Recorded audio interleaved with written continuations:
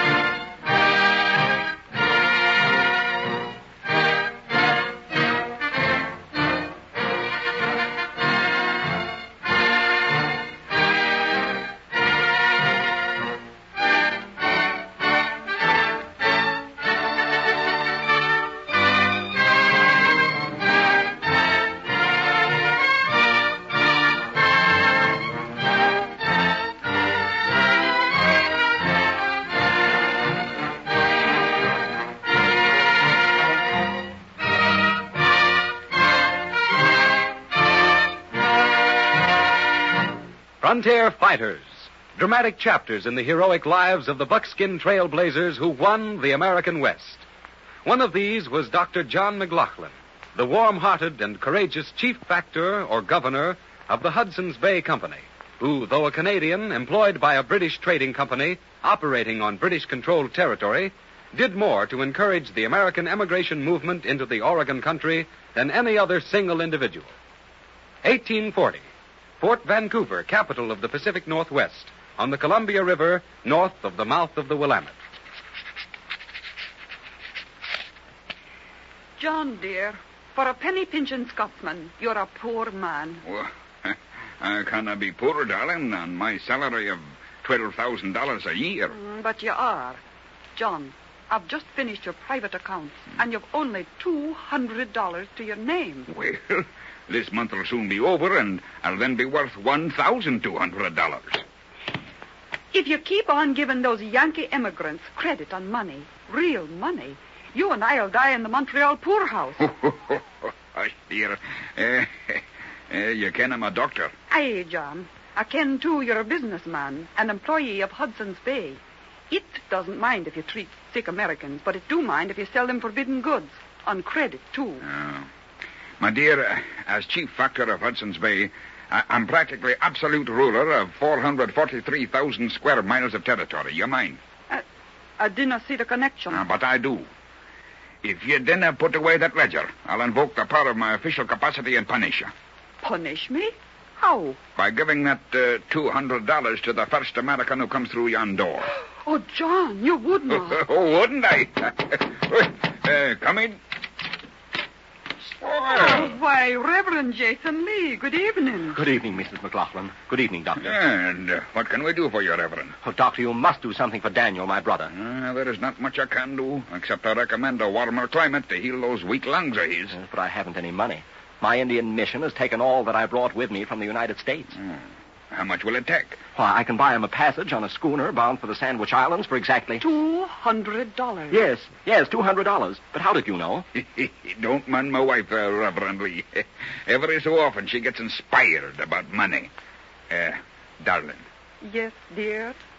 Please give the Reverend Lee that $200 you were speaking to me about the new, with God's blessing.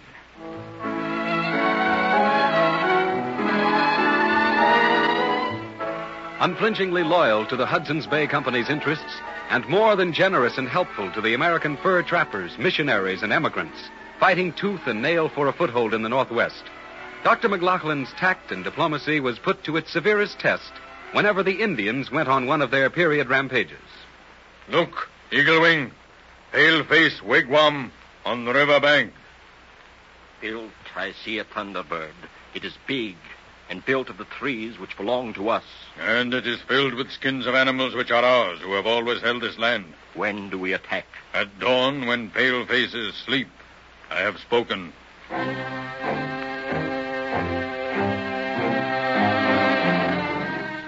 Eagle Wing, the sun rises. It is the signal. Yes. Attack and take no prisoners.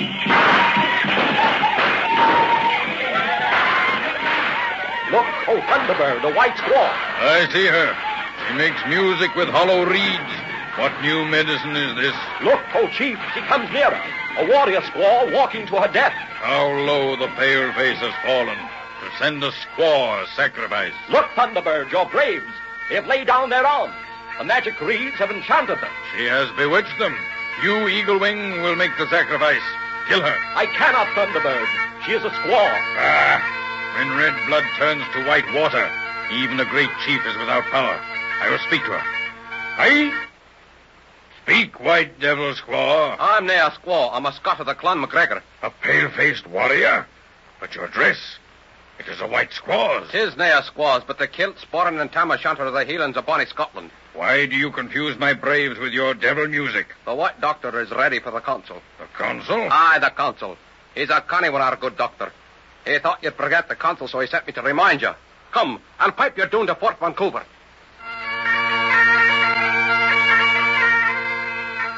For many hours, the Indians were held spellbound by the Scotch bagpipe music, completely forgetting they had come for white scalps.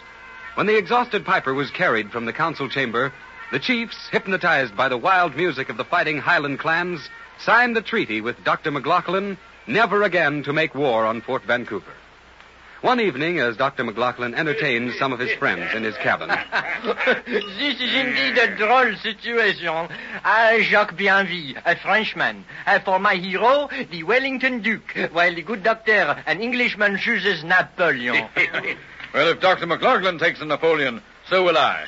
But not Napoleon Bonaparte. Well, then Napoleon who? Dr. McLoughlin, I choose the greatest Napoleon of them all, Napoleon Brand. Come in. Where's Dr. McLoughlin? Oh, here near the fire. Well, why, Sir John, welcome under Fort Vancouver. Sit you down and here spot a brandy. Not now, Doctor. Later, perhaps. Well, what's troubling your mind, Sir John? Doctor, I have a letter with me authorizing me I can. Authorizing you to give me a good talking to. Admonish me to stop feeding the starving Americans. Cease giving them seed and farm implements. No, Doctor. It's more serious than that. Dr. McLoughlin, you've been dismissed from Hudson's Bay. Dismissed? Why, that's impossible, man. Hudson's Bay wouldn't... Why, they couldn't dismiss me. Here's the letter. I'll read it to you. No. I'll take your word for it. But, man, 'tis a blow. A terrible blow.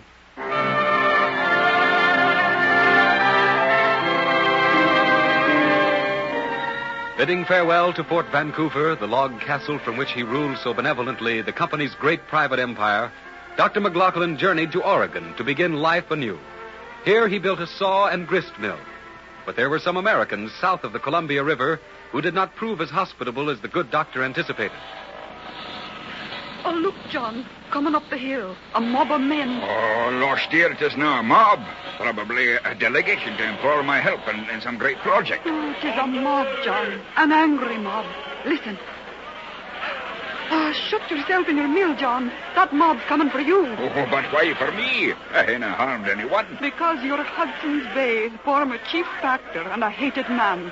This is the United States, John, not Canada. Oh, hush now, here they are. That big fella in the beaver hat is their spokesman. Hark well to what he says. Fire! Gentlemen, your numbers overwhelm me, and your enthusiasm leaves me speechless. Never mind the suet pudding, ye Hudson's Bay Company swine. Well, but men, I'm no longer in the employ of Hudson's Bay. I've left Canada for good. I'm going to become a citizen of the United States. McLoughlin, you may have filed your intentions of becoming an American citizen. You may lead our 4th of July parades, and you may bribe our territorial lawmakers with high hats and fancy pipes. But, McLoughlin, you'll never become a citizen of our union. We'll see to it that you'll never own a single square foot of American land. Listen to me, you Yankee ingrate. Hush, darling, hush. John, I'm going to have my say if they kill me. American. Before you stands one of North America's greatest men. His only mistake. His only mistake was that he loved and served humanity to such an extent that today Dr. John McLoughlin is a man without a country. Canada ignores him. The English despise him, and you Americans hate him. Why? I'll tell you why. For the great and lasting good he has done your countrymen in making safe the very ground on which you stand. More truth-pudding. Nice lot of hog-fat to serve American patriots like us. But talking won't do you a bit of good.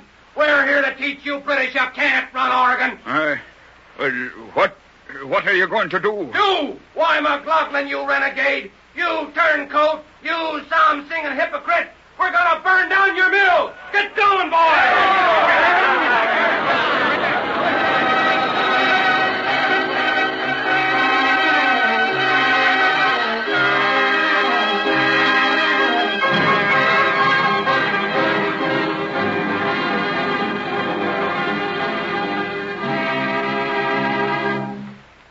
Is he bad hurt, Doctor? Not in a strictly physical sense, Mrs. McLoughlin. But John's heart is broken. We Americans have sacrificed a saint. Wife, where are you?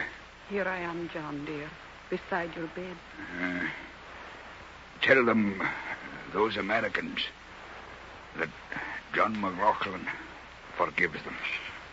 Hush, John. Rest now, so you'll be strong tomorrow. There'll be not tomorrow for me, but there'll be a tomorrow for the Pacific Northwest. Many grand tomorrows.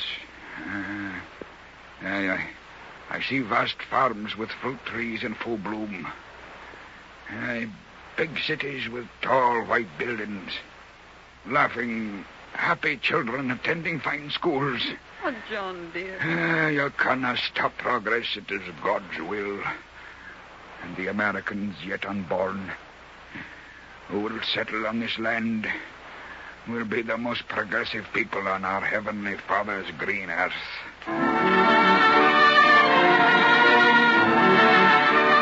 His pride crushed, even denied the right to own a single acre of American land, to become a citizen of the country he had grown to love. Dr. John McLoughlin, the man whom history has glorified as the father of Oregon, crossed the last frontier to great and everlasting immortality. Another glorious human document of the pioneers who penetrated the American wilderness and made it safe for those who sought the gold of peace and security in the land of the setting sun.